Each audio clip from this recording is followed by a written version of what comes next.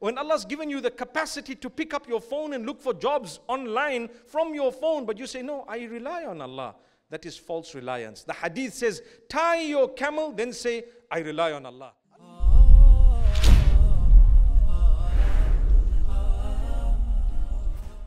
Bismillahi walhamdulillahi wassalatu wassalamu ala rasulillahi wa ala alihi wa ashabihi ajma'een. We praise Allah subhanahu wa ta'ala upon all conditions. We send blessings and salutations upon Muhammad sallallahu alayhi wa sallam, his household, his companions. We ask Allah to bless them, to bless all those who struggled and strove over the generations in a way that today we are where we are. We've taken the goodness from them. They indeed deserve our prayer for blessings. May Allah bless them, bless every one of us, bless our offspring, those to come up to the end. And may Allah subhanahu wa ta'ala grant us all every form of goodness. Ameen. My brothers and sisters, you and I know that we were created by a creator. And you and I know that life will not last forever. You and I know that we are going to die one day. Whether we like to talk about it or not, it's a reality that's definitely going to come. It's going to happen. You know you're going to go and you don't know when. I know I'm going to go, I don't know when. Now, when I came onto the earth, it's something amazing and unique. Just like when you came onto the earth, our parents were looking forward to having us. Those of you who don't have children, may Allah bless you with offspring who will be the coolness of your eyes. Say Ameen. The excitement within parents of the good news of having a child or expecting a child is such that it cannot be described. It needs to be felt. It needs to be felt. In most cases, especially the first child, you're expecting this first child. There is a lot of excitement. There is a little bit of uncertainty. Normally, the mothers will tell you, do you know, when I was expecting, I didn't know. I just hoped in the mercy of Allah. I just knew that so many others have been through this, so I can also do it. But as your belly begins to grow and as the fetus begins to grow within you, as much as you're happy that the fetus is okay and it's growing and it's beginning to kick and it's painful and it's hurtful and becoming heavy and my back is sore and I cannot sleep anymore, but there's excitement to say, mashallah, I'm going to be a mother. There is an underlying fear. What is the fear? How is this going to come out? Subhanallah. You see? What's going to happen here? I wonder. Subhanallah. That is quite normal, to be worried, to be concerned. How is the labor going to be? But guess what? Because you know of so many others who've gone through it, you know within yourself, I'm going to cope, I'm going to manage. Some keep on thinking, I can't do it. If you keep on thinking you cannot do it, you will still do it, but you're going to struggle because you didn't have that faith. You didn't have that conviction. We who believe, we know that's the plan of Allah. Allah will help you. Allah has chosen that way and that path, whether it's through cesarean section or a normal birth. You and I know that it has to happen and Allah will facilitate it. And as painful as it may be, the moment you see the bundle, it's called a bundle of joy. Subhanallah. You tend to forget things. I remember telling my wife or asking her, is it true that as soon as the baby comes onto you, you forget everything? She says, temporarily. May Allah subhanahu wa ta'ala grant us ease. I don't know if that's the same answer around here with some of our mums, which means yes, you are happy, you are excited. It is a sense of relief, mashallah. But as the child grows, she says, I'll never forget what I went through. No way. And you know what? The second time, there is a similar fear. The third time, there is a similar fear with the excitement. So what will help you? There is something that will help you. If you don't have it, you will struggle. What is it? The conviction, the faith, the reliance upon Allah. Allah made me. Billions of people have been born exactly the same way. I'm going to do it by the help of Allah subhanahu wa ta'ala. If you rely on Allah, that is the most powerful act of worship. وَعَلَى اللَّهِ فَتَوَكَّلُوا إِن كُنتُم مُؤْمِنِينَ. And indeed, you should lay your trust and reliance totally and wholly upon Allah if you are a true believer or if you are true believers. If you're true believers, you need to rely wholly, totally on Allah. I've only shown you the beginning of man's life, the life on earth. When you came onto the earth, for example, your own parents had to rely on Allah. If they didn't, they would struggle with anxiety. They would struggle with depression. And depression is not always caused by lack of reliance in Allah subhanahu wa ta'ala, but at times that is a contributing factor. We need to understand you don't have to add worries that you don't need to add in your life or upon your brain, your mind and your system and even your heart. You rely upon Allah. He will definitely take care of you. If Allah can take care of the smallest of creatures, don't you think you're bigger than that? وَمَا مِن دَابَّةٍ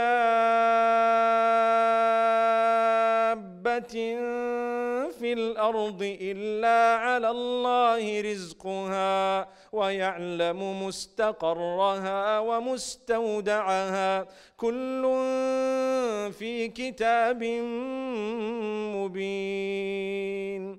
There is nothing that moves on earth except that Allah has guaranteed its sustenance. Nothing that moves on earth except that Allah has guaranteed to provide it what it needs. Subhanallah. This includes the ants that you and I don't even see, and the little mosquitoes, subhanallah, that irritate you and I. If that sustenance is written in your blood, subhanallah, there's nothing you're going to do about it. It's going to come and get its portion. So eat less sweets, mashallah. May Allah grant us goodness. Allah says in the rest of that verse that Allah knows its place that it's going to come through and where it's going to leave from. Everything, your birth and death is determined by Allah. Everything is already prescribed, predestined by Allah. You rely on Allah. Allah says He will provide for every single one, all His creatures, what they need. The problem with us, we become depressed because we have what we need, but we want beyond what we need. There is a difference between what you need and what you want. What you want, Allah didn't guarantee He's going to give you. What you need, Allah will give it to you. Subhanallah, it's amazing. So what do you actually need? You don't need the luxuries, you don't need so much and whatever else. You probably need a little bit of food to survive, some clothing to cover yourself, a little place that you can actually sleep, even if it happens to be under a tree. If that's what Allah has written, He's provided you what you need. But what you want, Allah still says, I will give you as much as I would like to give you. You work hard, I will still provide. You know what? To show you that I will actually give you more than not only what you deserve, but more than what you need. And then it's a test to see, will you share with others? Will you talk to others? Will you communicate with others? Will you help others? Not only financially and materialistically, even by speaking to them. Sometimes talking to someone is more valuable than £1,000,000 because you've spoken to them, you've moved them, you've changed their lives. People say, you know what, you've changed my life. Well, I tell you what, you need to start changing the lives of others in whatever way possible. Sometimes within our own homes, we don't even talk to each other because we forget that reaching out to people primarily starts with speaking to them. Subhanallah. So if you rely upon Allah and you understand that Allah created you, number one, He will provide for you. He will definitely give you. There's no way that Allah can forget you when He's provided for the ants, when He listens to the discussion of the flies. Amazing. Subhanallah. So look at what Allah says. If you are true believers, you rely on Allah correctly. Your reliance should be fully on Allah. You shouldn't be worried. Take cognizance of the fact that Allah is in charge. I always say, when things happen your way, say Alhamdulillah. When they don't happen your way, say Alhamdulillah twice, because they are happening according to your boss, who is Allah, your maker. Subhanallah. I was reading an article of a sister, 1979, having arrived, some of you might have seen this, having arrived from Syria into America, and she had a little delay because she refused to take off her scarf in order to take a photograph. And what happened? They missed the connecting flight. And as they missed the connecting flight, they later discovered that that flight was involved in a crash and everyone died. How many of us have been saved by being delayed? We get angry sometimes, agitated because of something that went wrong according to us. But according to Allah, nothing ever went wrong. Subhanallah. Someone can bash your motor vehicle completely. You walk out with a smile. Yes, it doesn't mean you say, it's okay, it's okay. Sometimes it's not okay. No. We can get out with a smile and still claim what we have to and still say, you were wrong. Yes, I know you were wrong. But it's called an accident. No one did it purposely. But we come out of the vehicle as though they did it intentionally. Come on, subhanallah. May Allah grant us ease and guide us. Don't be angry when things don't happen your way, because in that case, something is wrong with your belief in Allah. It's not strong enough. You need to believe that Allah was in charge. If you planned to do something, you desperately wanted to marry someone, you wanted a specific business, you wanted to buy a specific house, you wanted to do something, you needed a specific dress, you wanted to attend a specific function, and it did not happen your way, thank Allah double, because it happened His way and He took over. He saved you from something. And even if you don't realize what He did for you at the time, the fact that you're happy with what Allah decided for you would actually earn you closeness to Allah. Allah decided it for you. So don't worry, you've lost out on nothing. The only time you blame yourself is when Allah has given you the capacity, the ability to do something that is beneficial for you or to protect yourself from some harm, and you sat back and said, well, if it's decreed, let it happen. Like the lazy lot of today who sit at home and make dua. Oh Allah, I've been reading 5 salah a day. I'm getting up for tahajjud. Oh Allah, help me, help me. I need sustenance. Oh Allah, I need a minimum of £1,000 a week. That makes it £52,000 a year. Not a bad salary actually. So, oh Allah, give me £1,000 a week. And you're sitting and your hands are raised and your hands are raised and you're pious. That pious is mistranslated. It's got to do with pies, maybe meat pies, subhanallah. Because you cannot sit in your room when Allah's given you the capacity to pick up your phone and look for jobs online from your phone, but you say, no, I rely on Allah.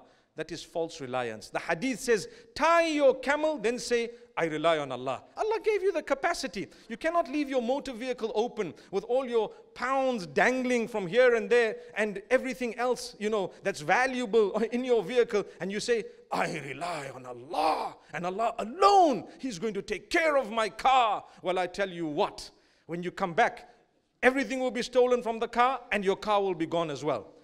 Why? You were foolish. So this is why we say, when Allah gave you the capacity to do something, do it. Use your brain, use your energy. That's why the hadith says, احرص على ما ينفعك واستعن بالله ولا تعجز. Always work hard to achieve what is beneficial for you. Did you hear that? Work hard to achieve what is beneficial for you and seek the help of Allah and never give up. Subhanallah. That's called proper reliance on Allah. I locked my car. I did whatever I could. Still someone broke the window and stole something. I say, Alhamdulillah, I'm okay. Allahu Akbar. Allah didn't want me to perhaps make use of something that was stolen. Maybe. It was stolen from me. So this is all the help of Allah. You need to understand how Allah works.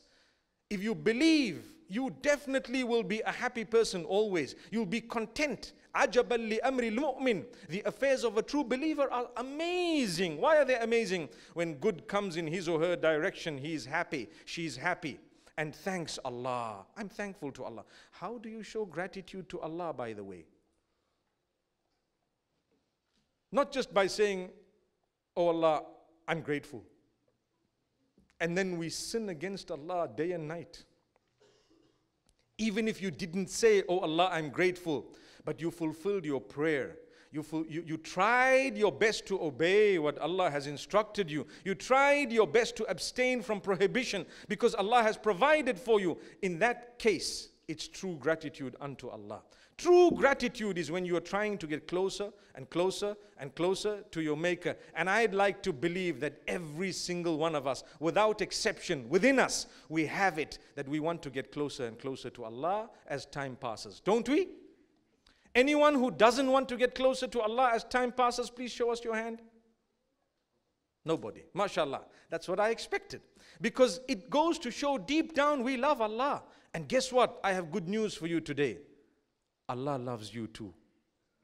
Subhanallah. We're seated here.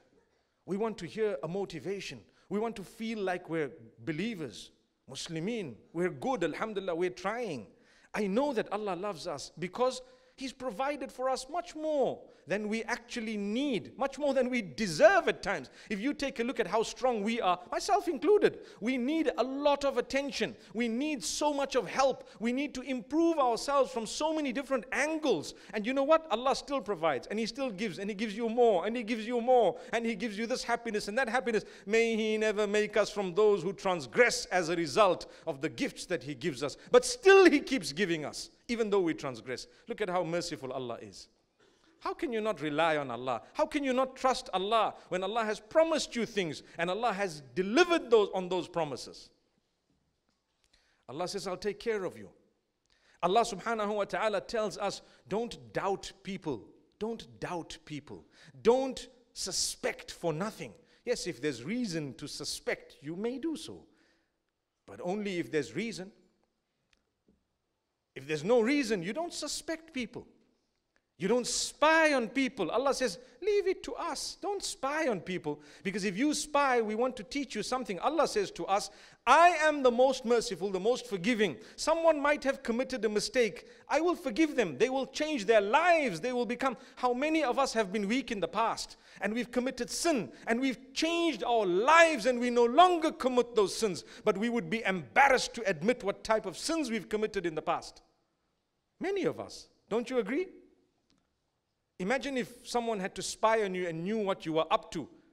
They would never forgive you, or they would never look at you with the eye of positivity ever, because they knew what you were up to. But your life has changed. You're genuinely a changed person. Only Allah understands that. I tell you, my brothers and sisters, the whole world will let you down. Absolutely everyone will let you down, but Allah will not let you down. Allah says, my worshipper, I will forgive you by you just asking me for forgiveness, even if your sins were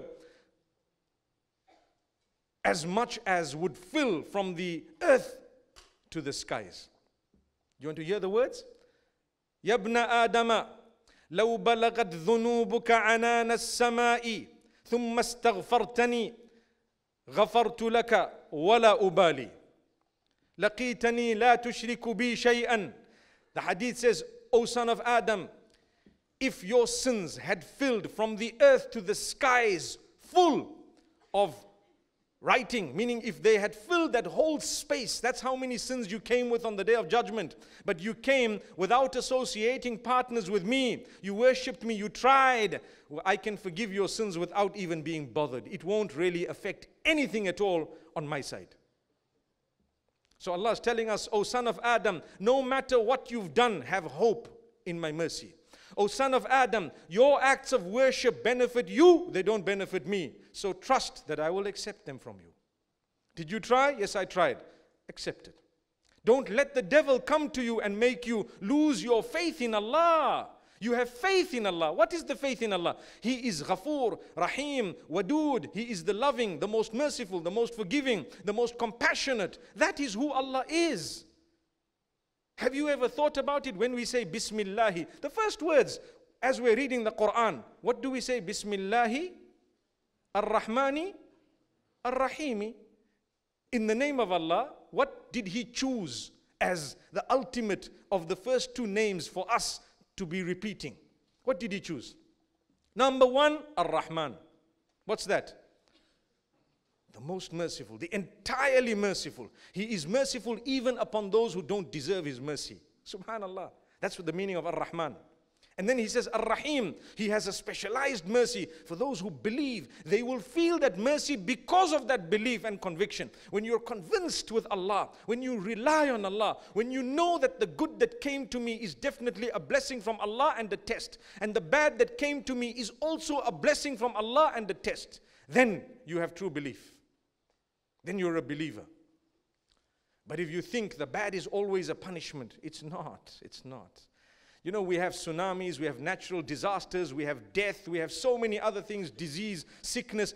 A lot of these things are actually a blessing from Allah. Yes, it can be a punishment. It's all got to do with your own condition. Someone said, oh, look at Allah punishing the people of Indonesia because of what they've been doing. And I got up and I said, it's my duty to tell you that that is not necessarily a punishment. What about those who died while they were in sujood? What about those who died while they were trying to read Quran? What about those who were decent people who died and they were martyred or perhaps killed in that natural disaster? Can you ever say that it was the punishment of Allah? No, it was not. It was the mercy of Allah upon them. They died in a good condition. How many of us would like to die in sujood? I would like to die in sujood. Yes. So if Allah took you away in sujood, no matter how He took you away, but isn't it a blessing of Allah? You'll be resurrected perhaps in a similar way. And people say, that guy was punished, you see, because he died natural disaster. You don't know. It was the mercy of Allah. But if someone was in the disobedience of Allah at the time, that's between them and Allah. May Allah subhanahu wa ta'ala not do that to us. So it could be, the same disaster could be a punishment for some and a mercy for others, depending on how you are. And those who have survived, it depends on the condition of your heart. Those who have survived, it depends on the condition of your heart. Subhanallah, if you're a happy person, if you're always happy and you make the most of what's left with you, then you're definitely a believer. You believe in Allah. It's definitely a means of closeness to Allah. How many of us, when we've had disease and sickness, have we become better Muslims? Wow. So isn't that a sign of the mercy of Allah subhanahu wa ta'ala? It softened us. It made us fulfill salah. And how many of us, once we get cured, we're back with our old ways and habits? Allahu Akbar. May that not happen to us. May we always be from those whom when we're cured, we change our lives as well. And not just sickness. People cry for things to Allah. Oh Allah, I need a child. I need a child. And mashallah, after 8 years, 10 years, 12 years, 14 years, I know. 18 years I've known of one case. They were blessed with a child. Subhanallah. May Allah bless all of us with children. Ameen. Even if you're not married, just say Ameen. You might be laughing. Why? I can tell you why. When you say, oh Allah, grant me with good offspring who will be the coolness of my eyes, it's like a full package. It means, firstly, in order to get that, I need a husband, right? So that's included in it, okay? And it's like if you don't have a job and you say, oh Allah, help me to buy a lovely expensive car. Just an example, right? It means you're firstly going to have to get a job and earn the money, or something's going to have to happen for the money to come to you, right?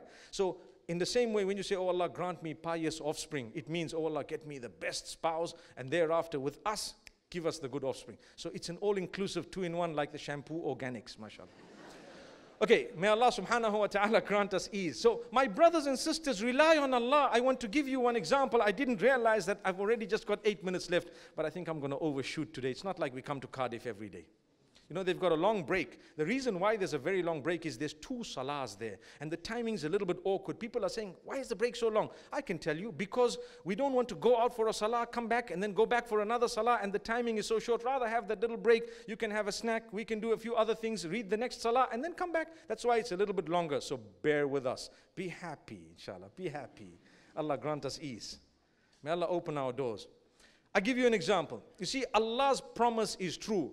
يا أيها الناس إن وعد الله حق. O people, Allah's promise to you is absolutely true. وَمَنْ أَصْدَقُ مِنَ اللَّهِ حَدِيثًا وَمَنْ أَصْدَقُ مِنَ اللَّهِ قِيلًا. Who can there be more truthful than Allah regarding His speech, regarding what He has said, regarding His promise? كَانَ عَلَى رَبِّكَ وَعْدًا مسؤولا. When Allah promises us Jannah and paradise and goodness, He says, this is a promise that you can ask Allah about. You can hold Him responsible to the promise He's made. Allah said, whoever seeks forgiveness, I will forgive them. If you have sought forgiveness and you go on the day of judgment, you can ask Allah, oh Allah, I sought forgiveness, my forgiveness. You won't even need to ask Allah. Do you know why? It will definitely be that your sin is wiped out.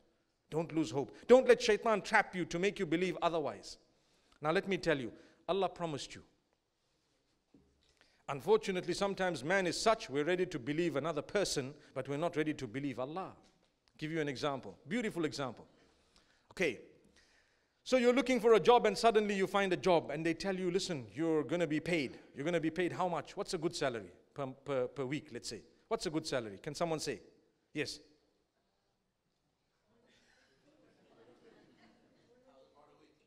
$150. Son, I think you're a bit too young, mashallah. Okay, say it. £500 a week, it's a good salary. Okay, someone's offering you £5,000 a week and they tell you we pay you monthly. So what's that? How many weeks? 4 weeks. 20,000. 20,000 a month. Oh, subhanallah. And what's the job? It's simple. You can just work at home. It's just online. You got to do X, Y, and Z. That's it. When you're done, you're okay. So you're working online a few hours and what's happening? Every day you're excited. The fact that you got the job was so beautiful. You put your signature on there, or even if you just took the word for it, you're so excited. Finally and ultimately, someone has promised you that after 30 days, you're going to get 20,000 in your bank account. Wow. Wouldn't you be excited? I think I would, right? So now what happens? When 20 days pass, you're so excited because you can start smelling the pounds, mashallah, right? 25 days, you can start smelling the perfumes you're going to be buying with those pounds, mashallah, right? 28 days and you're so excited, you're starting to plan your outing and how you're going to take your family and what you're going to, hope it's halal inshallah, but whatever else you're going to be doing, you start planning everything. You're excited because someone's promised you, you work 28 days, 30 days, I'm going to give you the salary. And you work hard and you're dedicated and you wouldn't like to lose the job and you don't want someone else to take over from you and you don't want someone else to prove that they're better than you so that you can be replaced. You don't want any of that. You work so hard and exactly 30 days later, a few hours delay and you're getting excited. You want to think of whether I should call management. My money's not reflecting and I've got this commitment and that commitment, and suddenly, ping, you get an SMS, 20,000 in the bank, and you say, wow, mashallah, now we can do what happened? What happened? You worked hard for 30 whole days believing another human that he's going to give you some reward after your job. But when Allah promises you that after you work, I'm going to give you, you don't believe Allah. You don't believe Allah. Allah says, we promise you. If you believe and you do good deeds, we're going to give you a good life. If you try to discipline yourself, we'll give you a good life. Remember, happiness in this world is not connected to that which is temporary. It's not connected to that which is haram, that which is prohibited, because it will only give you moments of pleasure. But long term, it's going to come back to haunt you. May Allah not do that to us. Unless you've repented. Sometimes even if you've repented, from a worldly perspective, it could come back to haunt you. How many people have tattooed themselves and later repented to Allah? The sin is totally forgiven. But if it's a permanent tattoo, guess what happens? As forgiven as you are, as sinless as you are, as spotless as you are, you're still going to be having a big tattoo somewhere because it was a permanent tattoo you did at the time when you were sinning. It doesn't mean you're not forgiven. Someone might say, well, remove it. No, sometimes it's more harmful to remove that. If you can remove something that's not really permanent, then let it be. But if it's a big one, you will have to live with it, even though in the eyes of Allah, you're a clean worshipper of Allah. But you had to live with the mistake you made. The same applies. Sometimes we pay for things on a worldly basis, but in the eyes of Allah, we don't. Allah says, you know what? I've forgiven you. So when Allah's promised you Jannah, if you do X, Y, and Z, rely on Allah. Believe Him. Have hope as you grow older and as you become, subhanallah, as you grow older and as you become terminally ill perhaps. May Allah grant us all cure. But there is only one way to survive that. Having hope in the mercy of Allah. You've been through a divorce. You've been through so much. Someone's diagnosed you with something. You don't know what's going to happen. You can either be cured or you can either lose your life. Either way, I have hope in the mercy of Allah. Ultimately, I'm going to die. I want Jannah. I have hope in the mercy of Allah that I'm definitely going to Jannah. And inshallah, we meet each other there. Say Ameen. In the company of Muhammad sallallahu alaihi wasallam, I'm convinced. I'm totally convinced, because I'm not going to enter Jannah through my deeds. It's just my trial. But the mercy of Allah is what will get us into Jannah. It's the mercy of Allah. It's not my deeds. Allah doesn't need anything. You know what Allah subhanahu wa ta'ala says? Yabna Adam, O son of Adam, if all of you were together upon the highest level of piety, and the person who's the most pious ever, all of you on that level, it wouldn't increase in my kingdom even a droplet. Nothing increased. And if all of you were as sinful as the most sinful person on earth, it wouldn't decrease from my kingdom even a droplet. Nothing. It's Allah. Rely on Allah. He loves us. He made us. Are you trying? Yes, I am. The magicians at the time of Moses, Musa alayhi salam, one sajda after which they were executed. How many sujood did they fulfill? One. That one sajda, Allah forgave them and granted them Jannah. How many sujood have you and I done? Don't you have hope in the mercy of Allah? Don't you have hope in the mercy of Allah? Keep trying. When you falter, don't lose hope. Shaitan makes you lose hope. Seek forgiveness again and again and again. Subhanallah.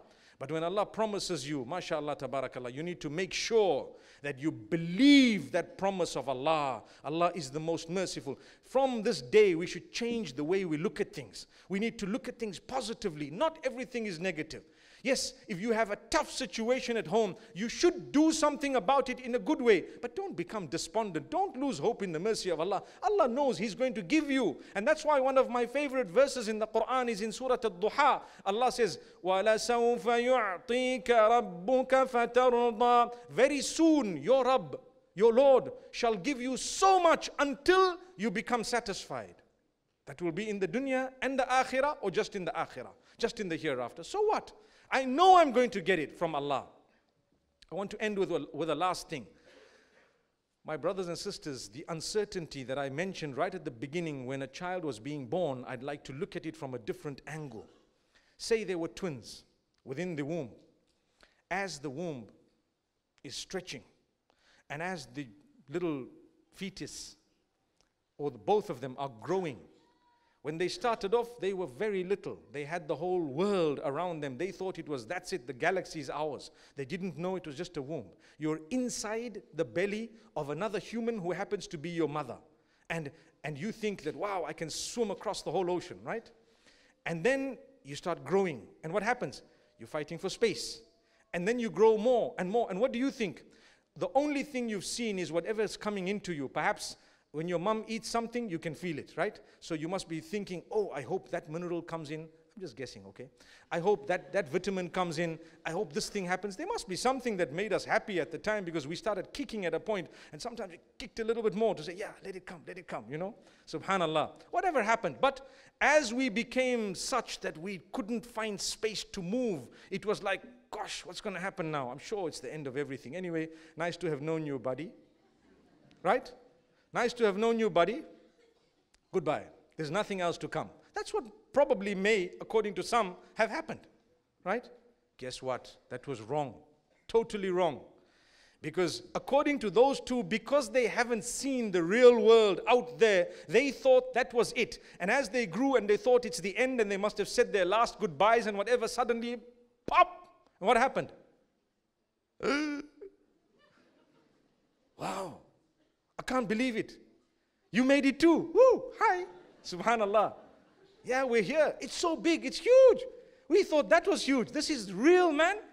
We're going to be here for a long, long time. The same thing repeats itself later on in your life and mine. When you become older, or you're on your deathbed, you have to have hope and conviction in the same way that we spoke about those in the womb. One day, pop, and you're going to say, woo-hoo! Everyone's crying that I'm dead, but yay, I'm in Jannah, man. Subhanallah. Don't you think that's going to happen by the mercy of Allah? Allah's promised that to you. So don't become despondent. Wow. I'd like you to think deeply about what I said. Don't become despondent. What's the worst thing that could happen to you? You're going to go back to Allah. It's not the worst thing. That's the Jannah you're going to get. Be convinced. Rely on Allah. Believe Allah. You need to know that those who truly believe, when the verses of the Quran are recited to them, their hearts tremble. Their hearts tremble. And you know what happens to them? It boosts their iman. It strengthens them. And they rely totally on Allah and believe what Allah says. May Allah subhanahu wa ta'ala grant us all goodness. I've overshot by 4 minutes and 5 seconds, but that's fine. May Allah subhanahu wa ta'ala grant us all Jannatul Firdaus. I hope to be speaking to you after the break. أقول قولي هذا وصلى الله وسلم وبارك على نبينا محمد سبحان الله بحمده سبحانك اللهم وبحمدك نشهد أن لا إله إلا أنت نستغفرك ونتوب إليك.